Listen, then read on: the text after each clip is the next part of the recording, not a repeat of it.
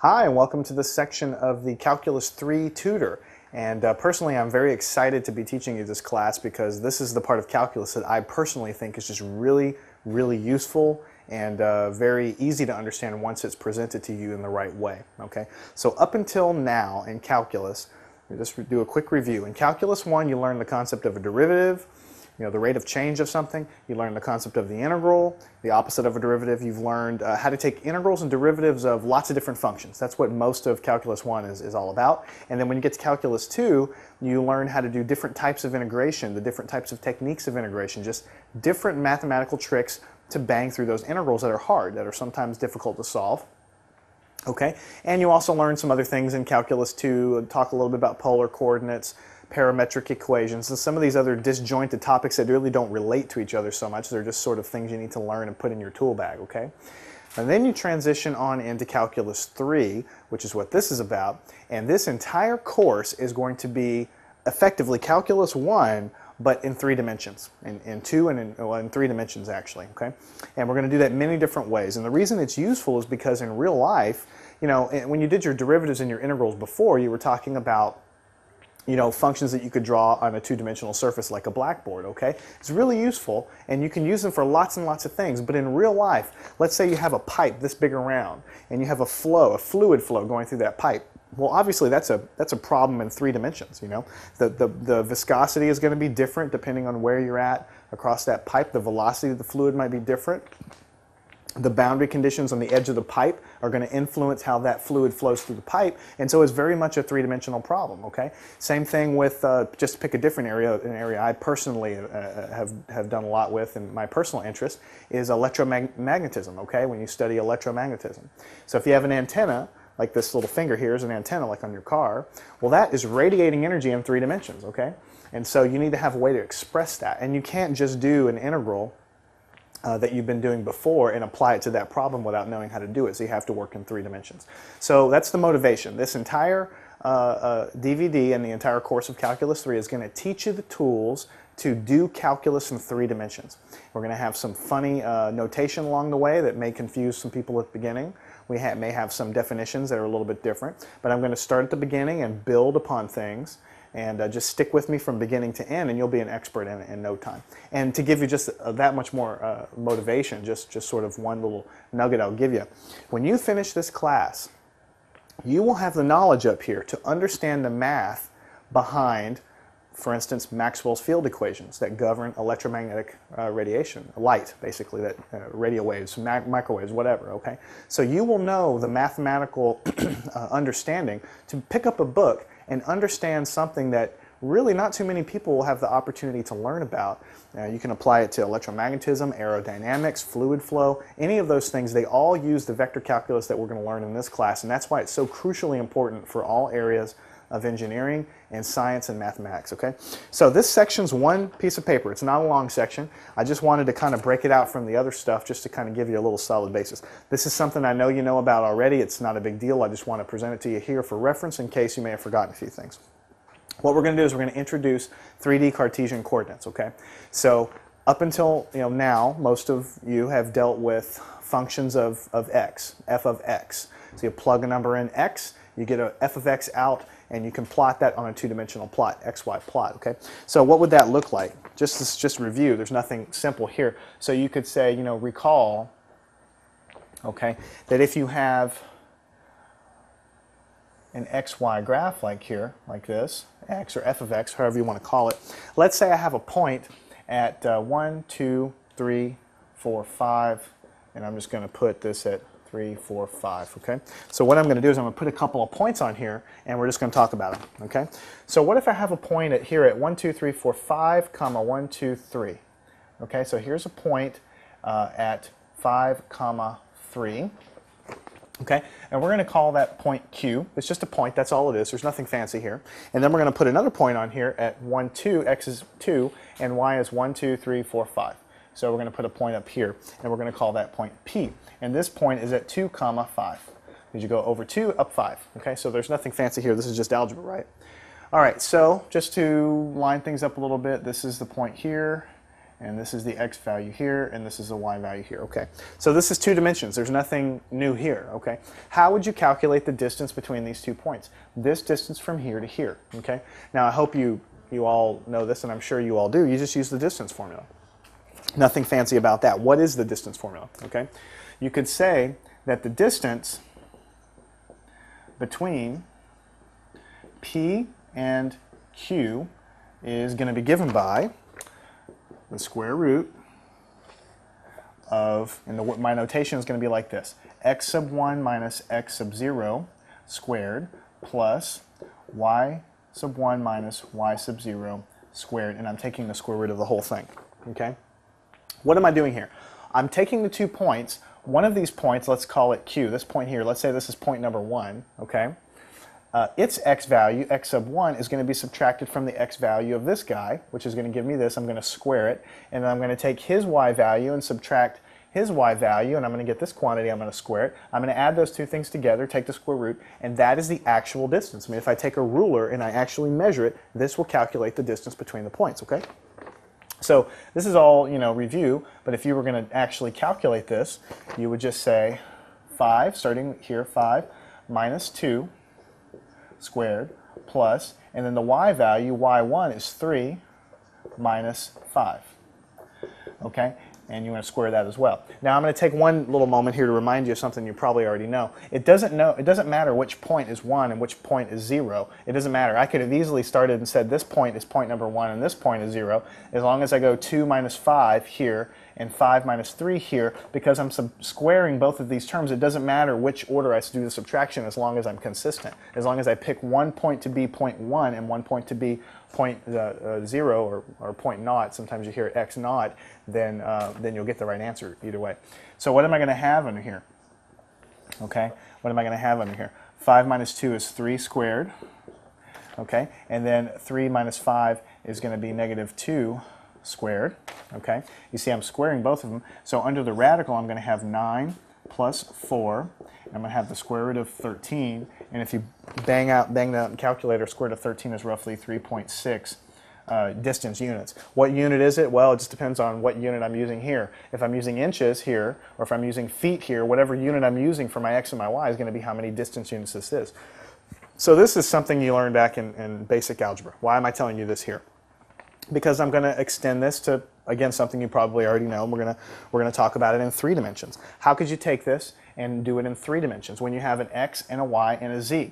And I know that you probably already know this, but my goal is to start with the foundation, the bedrock, okay, the things that all of us know from basic algebra, and to incrementally build them so that everything you learn doesn't seem like a foreign concept. It's going to be so fluid and so understandable that everybody will be able to grasp it. So that's what I'm doing here. Here's how you calculate the distance between 2 points when you only have 2 dimensions, x and y. What do we do when we're dealing in 3-dimensional space, like real life, right around us? So in real life, I have x and maybe y come in like this, and I may have z coming up here, and I may define a point right over here. I have 3 coordinates to describe that point. How do I calculate the distance between those points? So in 3D space, which, by the way, is going to be all that this course is about, is 3-dimensional space and the calculus of 3D space. How would I calculate the distance between 2 points? Okay, again, I'm sure you probably know this, but let me show you something I want you to get real comfortable with, and that's one of the reasons I'm putting this section together anyway, is to show you this drawing right here. What does that look like to you? Okay, this is supposed to be a representation of the 3-coordinate axis, okay? And I'm going to go ahead and switch colors and show you here usually how you write it. The one coming out of the board is almost always labeled as x. The one going to the right is almost always labeled as y, and the one going straight up is almost always labeled z. I want you to burn that into your memory because you're going to have to remember that, and you're going to have to use that, okay?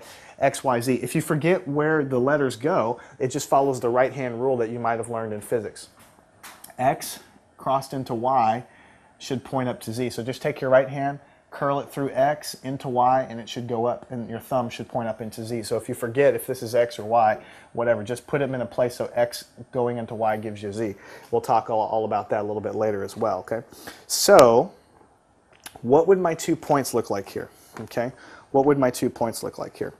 Well, let's say I have a point right here, okay? Let's say I have a point right here. Well, what's going to happen here is I'm going to have let me drop this down here, okay, there's going to be some x value of that point, okay, which is going to be however many x units along this axis, okay, and there's going to be, you can see the projection over here into y, there's going to be some y number of units over here, okay, and then up here in the z-axis, obviously there's going to be some number of units above this plane that's going to be here, right? So if this is point P, that's going to be x sub 0, y sub 0, z sub 0, or x naught, y naught, z naught. All I'm saying here is I'm drawing a picture for you. I'm telling you this point has three numbers, x, y, and z, that describe where the point is, and you can map it out as far as, okay, this thing is down on the x-axis this far, it's over on the y-axis this far, and it's up on z. And you have to kind of draw these dotted lines to get your bearings a little bit because you're drawing it on a two-dimensional surface, so it's hard to see otherwise, okay? Now, if you had another point, what I'm going to do here, because I wasn't thinking ahead of time, is I'm going to extend my axis out like this. Excuse me. If you had another point, and I'm going to call this point Q, and that's going to be at x1, y1, z1. It's just the ones just mean it's a different point. That's all it means. It's all I'm just using the different subscripts because I have two different points. I don't want you to confuse them. Okay? Well, it's the same kind of thing. This guy is going to extend over somewhere on the x-axis, okay? And he's also going to extend, and he's going to cross somewhere on the y-axis, and he's obviously up here on the z-axis. So that's the general description there, okay? You have 2 points, and you have a coordinate that corresponds to each axis, okay? So how would you calculate the distance between them, okay? Well, the distance between P and Q is just an extension of what we just did a minute ago in 2 dimensions, okay?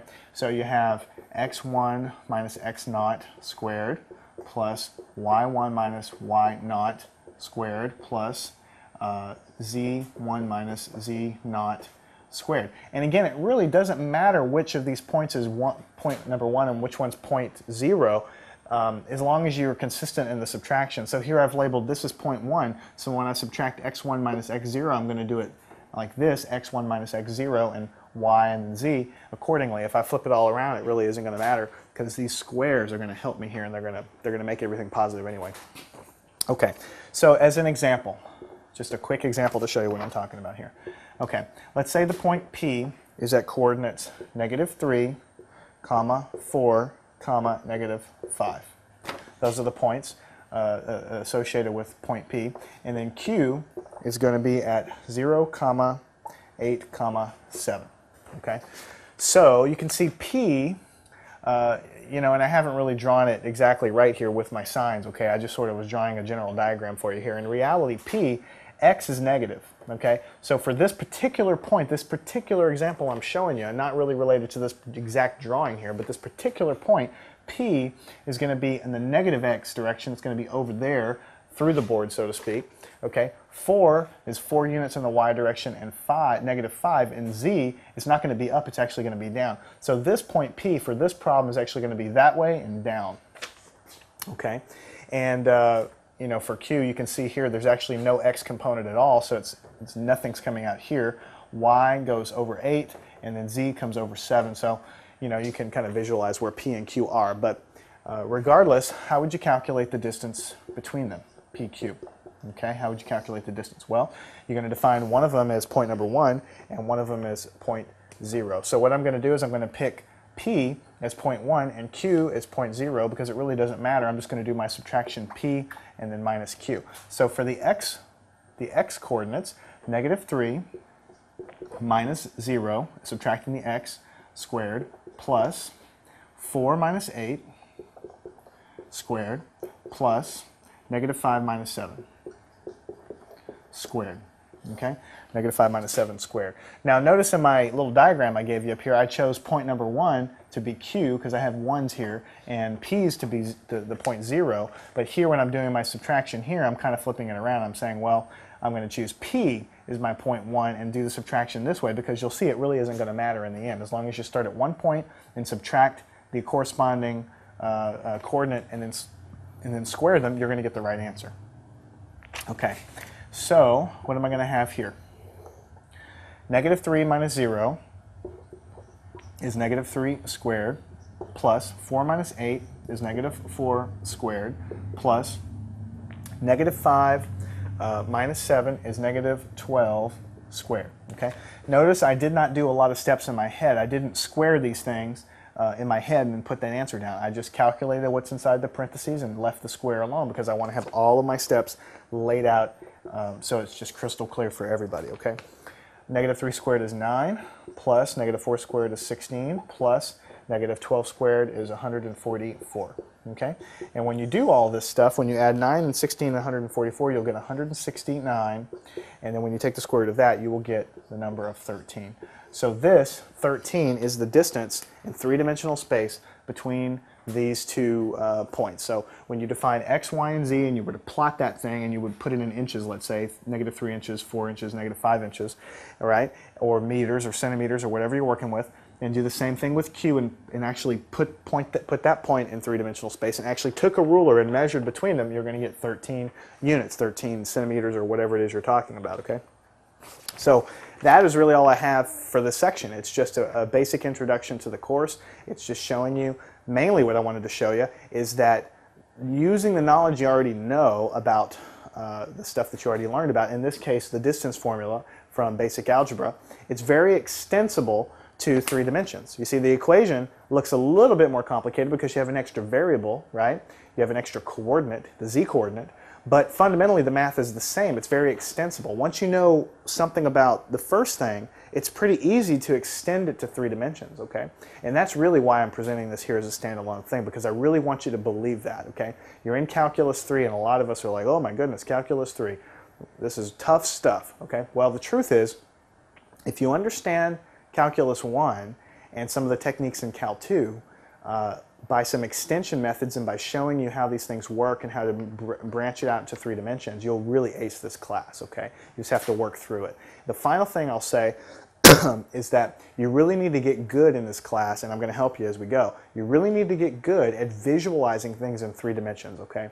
And I'll show you as we get to those types of problems what you need to do. But what you're going to find is that almost every single problem, when we get past the first few sections here, almost every problem is going to have a function in 3-dimensional space. And you're not going to have to calculate that function with your head and like actually plot it, but you'll have to have some way of internalizing what's going on here. Because if you don't, then you're going to probably end up not understanding how to solve the problem without some sort of core fundamental understanding of fundamentally what we're doing. And I'm going to show you that here. So this drawing of this 3-dimensional x, y, and z, get used to that, learn how to draw that, because for almost every problem I want you to draw that out so you can visualize where your coordinates lie. That's going to be important. I do that myself on almost every problem. Okay, fundamentally understand it, work through the problem step by step with me, and you will do well in Calculus 3.